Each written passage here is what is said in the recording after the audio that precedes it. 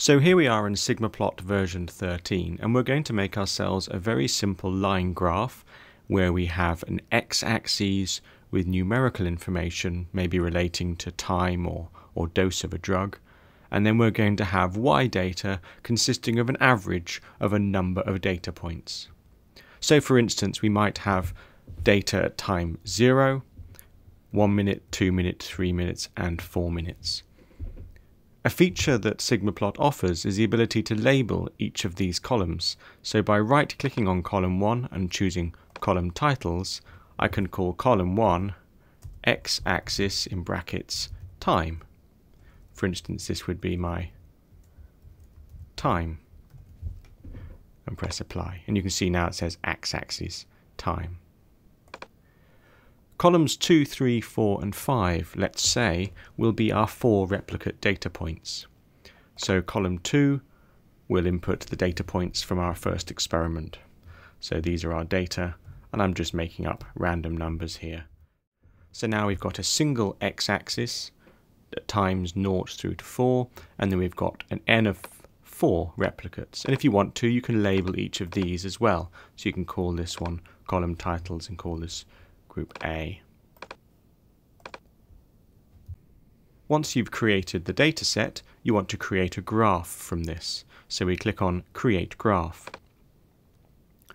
We want some error bars. We want the software to calculate the average or the mean of these 4 data points and assign them as an average, as a single point on our graph, and then we also want it to calculate the standard deviation. So rather than just choose a standard line graph, or a standard scatter graph, we will choose a combination line scatter. The fifth option here, it says underneath, is a simple line and scatter with error bars. So that's what we want to create. So let's click on that one. Immediately it's brought up some options.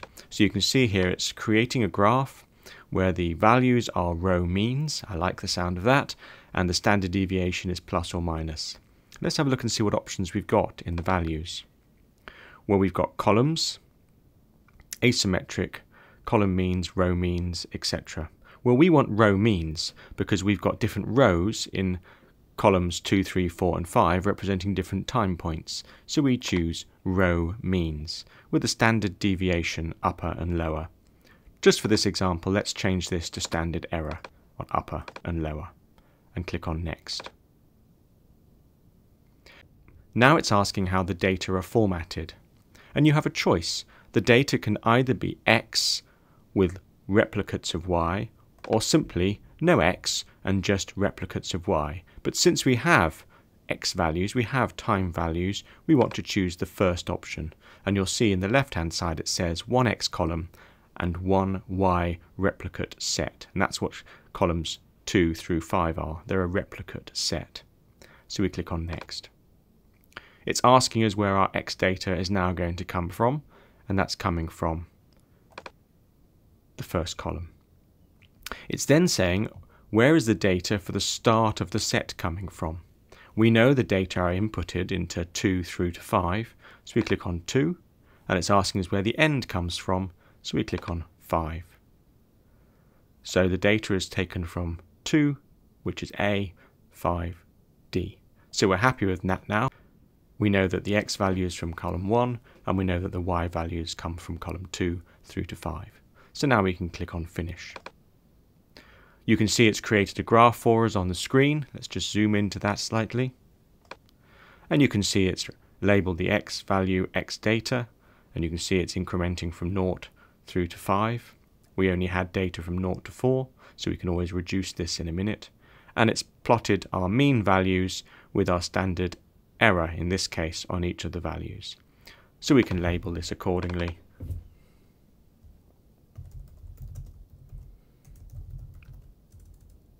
With our measure and our units. And our X value in this case can be time, and let's just say it's in seconds. We can delete this little legend because we only have one data set, so we'll choose to hide that. And we can choose to hide the boxes. We may also choose to change the scale of this bottom line to get rid of this rather awkward number 5. We don't have a -1 either, so maybe we want to change the scale from -0.5 to 4.5. We'll simply double click on the line and then we can choose the scale here. It's saying that the scale starts at -0.9. Let's change that to -0.5 and let's end it at 4.5 and press close. You can now see it's rescaled this line, so it now starts where we want and finishes where we want, and I think that looks a lot neater. So now we've created a very simple line graph where we can compare these 5 data points. In other tutorials we've looked at statistical analysis, and an appropriate analysis for this dataset would be a one-way ANOVA. However, the way we have entered the data in the format we have entered it isn't suitable for one-way ANOVA in its current format. To change its format we need to have these in columns because the one-way ANOVA that runs within this software won't allow for comparison of rows. So if I choose all the data set and choose copy, go to column number 7 and choose transpose paste, you can now see that it's pasted each of the time points into separate columns. This hasn't changed our data because our graph is still plotted from the data sets in columns 1 to 5. Now if we want to, we can relabel these columns as time 0. So we've relabeled these columns 0, 1, 2, 3 and 4, and now we can do the statistical analyses on this data set. We choose one-way ANOVA from the drop-down list and select Run. We are entering raw data, so we click on Next, and we choose the data sets 7, 8, 9, 10 and 11. Click on Finish. It failed a normality test because I've entered my own made-up data, and of course the N number is quite low. But we're going to carry on running the one-way ANOVA test, and we're going to choose, in this case, a 2 keys comparison test where we're comparing all data sets. And we press Finish. This will bring up a one-way ANOVA report where we can go down and we can choose which data we want to have a look at, for instance. So you can see here that 4 versus 0 it's found is statistically significant, and 4 versus 1 it hasn't, and there you can see where it has not tested the data, it's because it's failed its normality test. Of course this is made up data, so you might expect it to fail a normality test. So now we can go back to our graph and we could go to the graph page using the text annotation. We could add stars to the appropriate changes and annotate these accordingly, making sure we add those to our legend.